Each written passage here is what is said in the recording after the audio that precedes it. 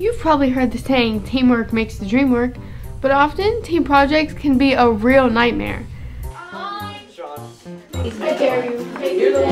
You're wrong. Why am I wrong? I don't know, but your eyes just stupid. I don't like it. No, you're freaking there. Wow, those people are really dumb. I'm just gonna sit here and watch them. Now imagine this scenario in real life. This is dysfunctional airline flight 999 requesting to descend at 15,000 feet. But Captain, that mountain is 20,000 feet. No, it's 15,000 feet. Flight engineer, do you concur? That's not my job. But sir, we can't descend. My plane. No, it's my plane. My plane. My plane. My plane.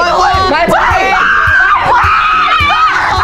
plane. Well, maybe we exaggerate a bit, but in the real world, you'll be expected to work on a team. Teams that are diverse, people with different skills, abilities, and opinions. In school, team projects are common. We learn math, science, and history. But do we really learn how to be a team? At the beginning of the project, a good team will decide a common goal and what they need to get the job done.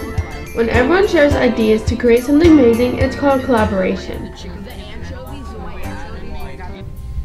Although there is no I in team, ask yourself, what could I do to be a better team player? First, don't be intimidated. You need to share your ideas.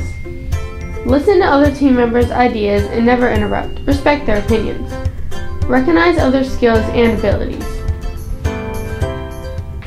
Always do your share of the workload and never let your teammates down, because you're not responsible.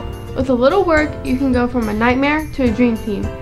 This is Dream Team Airline Flight 999 requesting to descend at 15,000 feet. But Captain, that mountain is 20,000 feet.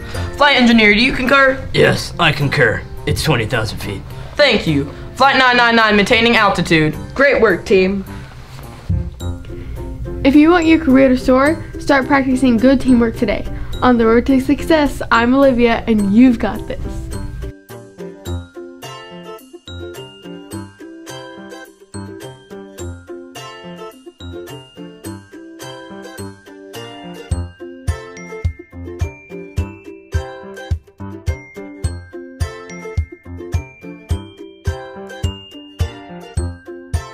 We're flying! Guys, we're flying!